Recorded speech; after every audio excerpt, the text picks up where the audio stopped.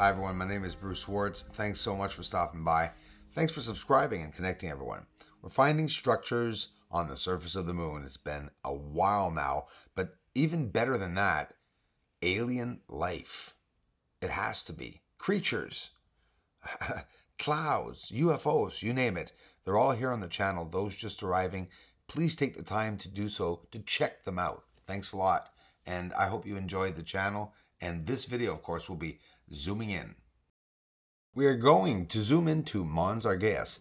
And now the line of light is there. So when we get there, it's beside Mare Serenitatis. You're going to see the amazing Ryle, this long line inside of Mare Serenitatis, which is almost never seen unless that line of light is there. What do I mean by the line of light? I'm talking about the line of light and darkness. When the moon phase moves over, you know, we see the crescent moon, and then that black line moves over to unveil more of the moon. Well, watch what Mons Argaeus looks like with that line of light there. All the structuring, very similar to what I show when I show the X-ray processing. Now, another thing, hologram. Yeah, it looks like a television set, doesn't it? Well, I would never rule any of that out, and I find it very interesting, the theory of that. And could it be that, you know, the UFOs are landing? So if they're landing obviously under the veil, and it would explain maybe why, just theoretically speaking, hypothetically speaking, why they are disappearing or vanishing like thin air. Atmosphere, cloud, there it is. And look at this. There, I got a circle up on it. This is thousands of feet up into the air. I've never actually ever seen it before or noticed it. The line of light is right there, and look at all the detail that it's showing. But look how different Mons Argaeus is compared to when the line of light is not there.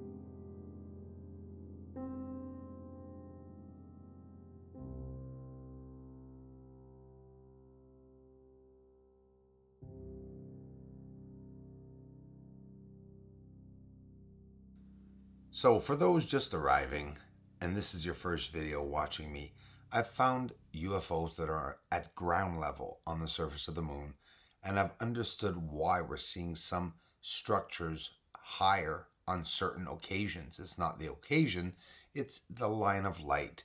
That line of light's showing us the structures on the surface. Here's an anomaly. Look how round that crater is down there on the left. This is just Kepler's on the right, Kepler crater over there. But see how round it is? You know, some of these craters, they don't look like craters. Would they not be cone-shaped if meteors had actually hit? They're all like overhead holes.